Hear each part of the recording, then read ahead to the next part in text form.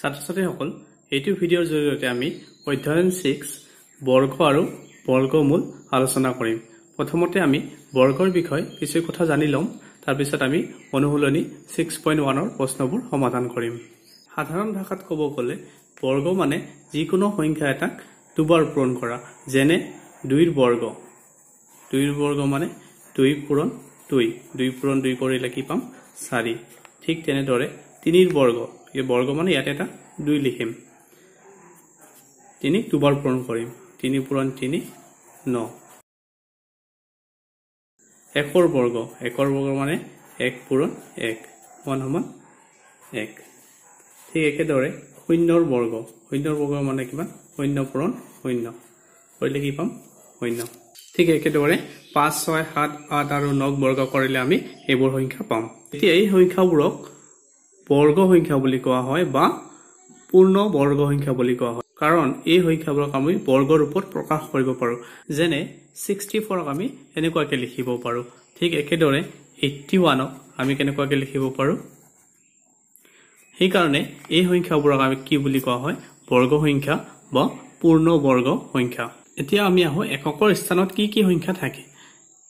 এককৰ স্থানত আমি ইয়াতে কি দেখিছো 1 দেখিছো, 4 দেখিছো, 9, 6, 5, 6, 9, 4, 1, 0 কি কি সংখ্যা থাকে এককৰ স্থানত।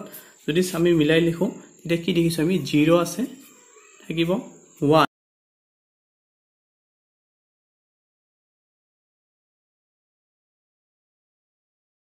এককৰ স্থানত 0, 1, 4, 5, 6 আৰু 9 থাকিব।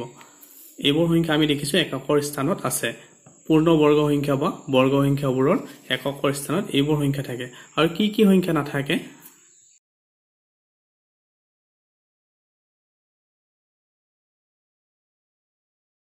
এইবোৰ সংখ্যা নাই। 2, 3, 7, 8 এইবোৰ সংখ্যা এককৰ স্থানত নাথাকে। তাৰ মানে যিকোনো সংখ্যা এটা আমি দেখি ক'ব পাৰিম এইটো সংখ্যা পূৰ্ণ বৰ্গ হয় নে নহয় আমি অনুমান কৰিব পাৰিম।